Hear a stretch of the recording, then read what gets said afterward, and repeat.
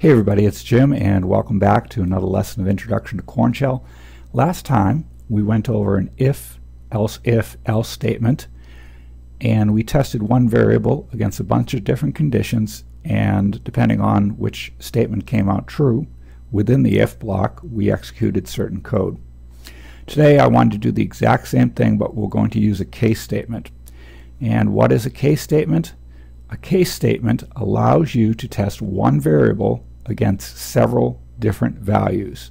The first test that is true, in other words the first pattern match that comes out true, will result in the code assigned to that test to be executed until a double semicolon is found. After it breaks out of the case statement without performing any more tests. You do need to end the code associated with each test with a double semicolon before the beginning of the next pattern match test. No fall through is allowed. I believe in some other languages you are allowed to fall through from one block of code to the next, but in Korn Shell you can't do that. The Korn Shell interpreter does complain. So to show you what the format of the case statement looks like,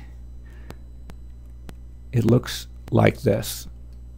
And once again, this stuff is commented out because this is not an actual test. If this was a real test, you would not have the comments there. But it looks like this. You start out with the word case, and whatever variable you want to look at, and you do put the dollar sign in front because you want to get the value from the variable, and you say the word in. And then you give it choices, pattern matches that it could have. Pattern 1, pattern 2, however many. And optionally, you can put in a asterisk parenthesis as a catch-all. It's equivalent to the else. And at the end of each pattern, you do want to have a right parenthesis. That is required. And then you have your code associated with the pattern that you want to execute, the code that you want to execute associated with the pattern, and you do end it with a double semicolon. And you do want the asterisk parenthesis as the last value, because as you remember, the asterisk matches anything or nothing. So if you put it up at the top, it will match any of these patterns. So the default code will actually get executed instead of these codes that you want executed. And to end a case statement, you use the word case spelled backwards. Just as in an if construct, you use the word if spelled backwards. In a case construct, you use the word case spelled backwards. So to look at an actual example, I've asked the user to enter a value. We're going to read it into the variable var, and then we say case in $var to get the value from it. Excuse me, case $var in, and here are 4 choices.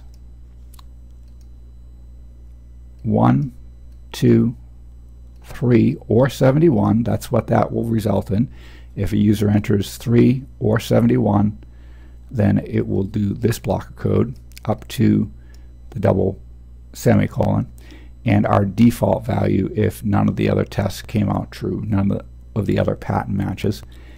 And you are allowed to have comments within inside of the case statement, and in the case you spell case backwards. So let me run this for you. So enter a value. I want to do 71 just to show you that the OR works. Its value is 3 or 71, and up here you can see that the code associated with it was print value is 3 or 71.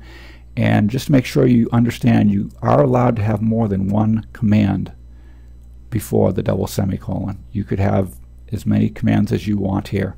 Just end it with a double semicolon before the next pattern match. And let me do this test one more time. And I'm going to enter in a value that's not 1, 2, 3, or 71. And it comes out and says, please enter 1, 2, 3, or 71, which, as you can see, was in fact the catch-all for any invalid arguments. The asterisk right parenthesis says print, please enter a value of 1, 2, 3, or 71.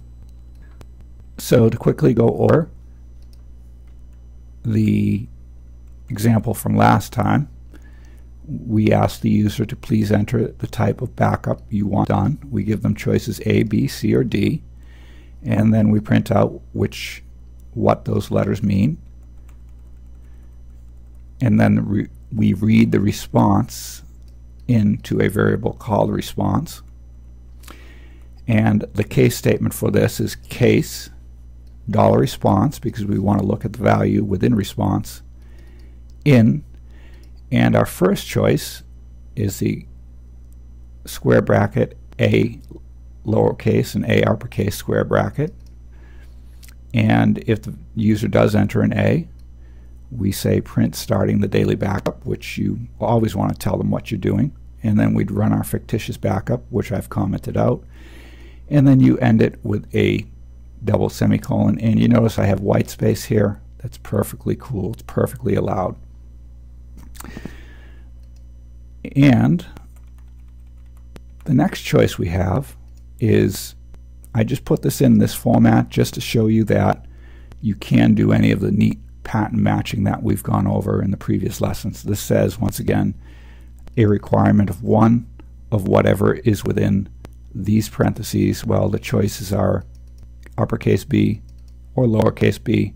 So if the user enters that in, we'd start our weekly backup, printing that message, and we'd do our weekly backup, and we'd end it with a semicolon, double semicolon, and then afterward we would, of course, break out of the case statement without doing any more tests. C is the quarterly backup. We went over this last time. D is the special backup, and once again it's square bracket, D uppercase, D lowercase square bracket. We're going to do our special backup, which starts out by doing the daily backup, and then afterward it tells the user, please take out the daily tape, please put in the weekly tape, and it prompts the user to hit enter, and it sits there and waits for them. So once again, the read statement can be used for waiting. Let's run this program just to see what the results look like and to confirm that they look like just like the if statement. So this is from our previous test. Here's what we want to look at. Please enter the type of backup you want done. I'm going to choose B just because it had that special pattern matching that was different from the rest. And it says starting weekly backup. Let's look at the code. And as you can see, it did in fact match the lowercase b that was in this @ parenthesis uppercase B or lowercase b parenthesis.